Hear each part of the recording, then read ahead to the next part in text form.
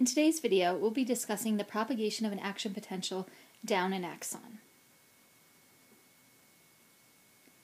After watching this video, you should be able to do the following three things. First, you should be able to understand how the action potential is propagated down an axon. Second, you should be able to determine how a perturbation, like a change in membrane capacitance or resistance, will alter action potential conduction velocity. And finally, you should be able to describe the differences in action potential propagation in myelinated and unmyelinated axons. Action potential propagation starts at the axon hillock, shown here. The axon hillock has a very high concentration of voltage-gated sodium channels. It sums the graded potentials that come from the synapses onto the dendrites and soma, which do not have the voltage-gated sodium channels.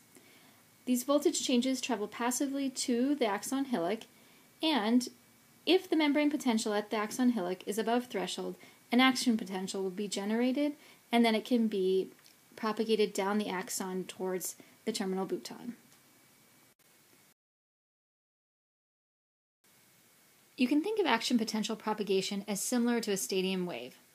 So if you bring a patch of membrane up to threshold, you're going to fire an action potential. Some of that current is going to spread to the next patch of membrane, which will start to pull it up towards threshold, and then it will stand up and do the stadium wave or fire an action potential, and so on down the line. The action potential propagation speed or conduction velocity can be determined mathematically. But before we get to the equation, I want to go over a few quick things. Capacitance, or C, is the ability to store or separate charge.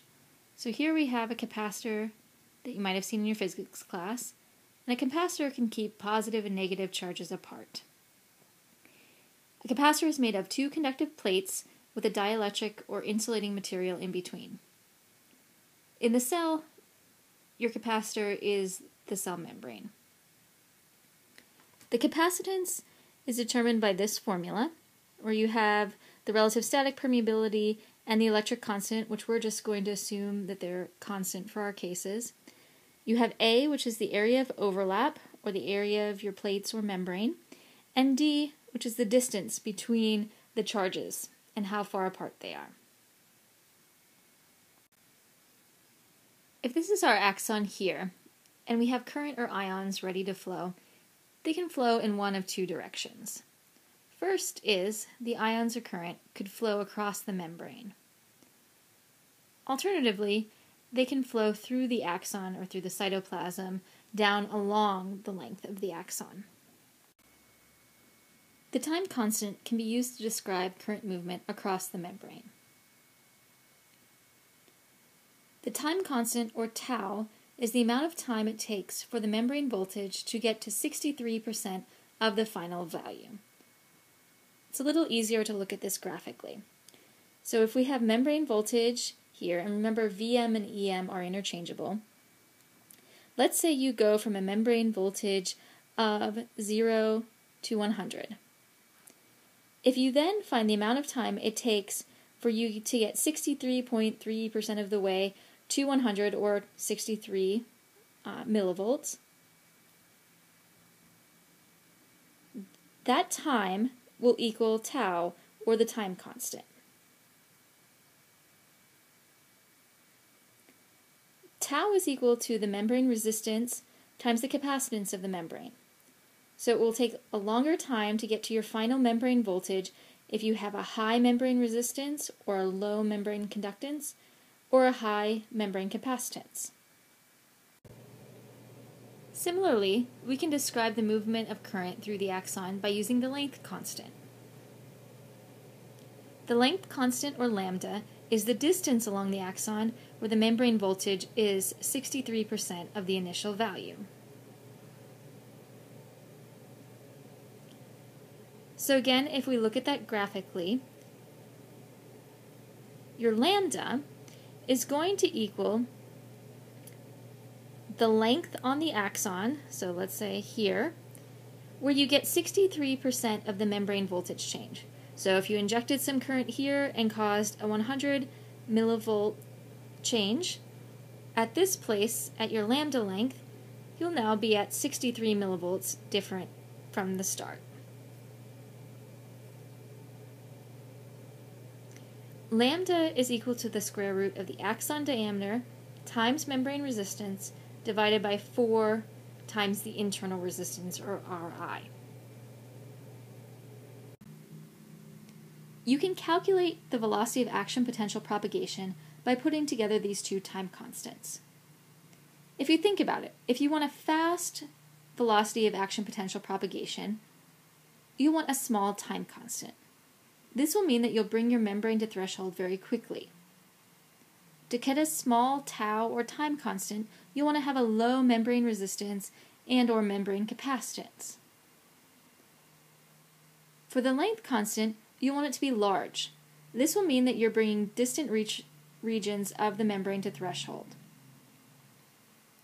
To get a large length constant, or lambda, you want a large axon diameter, high membrane resistance, and low internal resistance.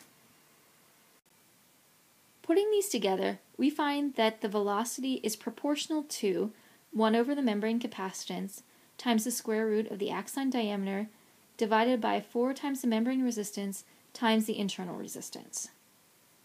So, you'll notice that membrane resistance is in both your time constant and your length constant. Time constant, you want membrane resistance to be small. Length constant, you want it to be high. It turns out, in the total velocity equation, you want membrane resistance to be low to get a higher velocity, which means that your time constant is winning out. For everything else, it's similar. You want a large axon diameter, low internal resistance, and low capacitance to get your highest velocity.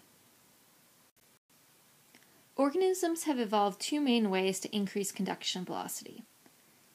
The first is to increase axon diameter, and the second is to increase myelination, which decreases membrane capacitance.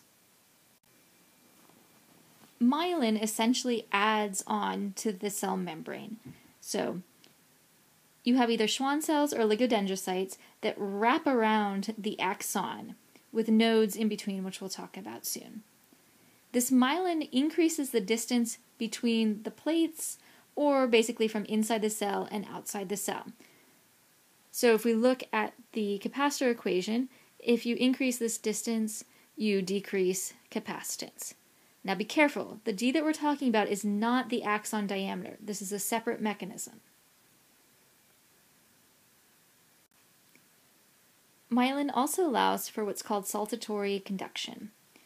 So you have these nodes of Ranvier in between the myelin. Only at the nodes of Ranvier do you have the voltage-gated sodium channels, so only there can an action potential be generated. Once the action potential has been generated at the first node, the current will spread through the axoplasm until it hits the next node, where it can bring that patch of membrane to threshold, cause an action potential, and so on. We can compare action potential propagation in a myelinated versus an unmyelinated axon. In the unmyelinated axon, each little patch of membrane must be brought to threshold and an action potential occur, before bringing the next patch of membrane, and so on.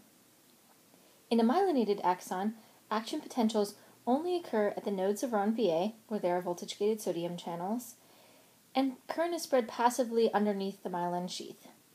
The reason it's called saltatory conduction is because it looks like the action potential is jumping from node to node. In invertebrates, large axon diameters are the predominant mechanism of increasing action potential conduction velocity. For instance, the squid giant axon that we've talked about before has an axon diameter around 500 microns or half a millimeter, no myelination, and a conduction velocity speed of around 25 meters per second, which is quite fast. If we look at a human myelinated axon, like an alpha motor neuron or group 1A A-alpha sensory neuron, that axon diameter is around 13 to 20 microns, so much smaller than the squid giant axon, although thanks to its myelination, it has a much higher conduction velocity, of between 80 to 120 meters per second. Similarly, if we look at a group 3 A delta sensory neuron in humans, a very small axon diameter of 1 to 5 microns, a thin coat of myelination, can still give you a conduction velocity on the order of 3 to 30 meters per second.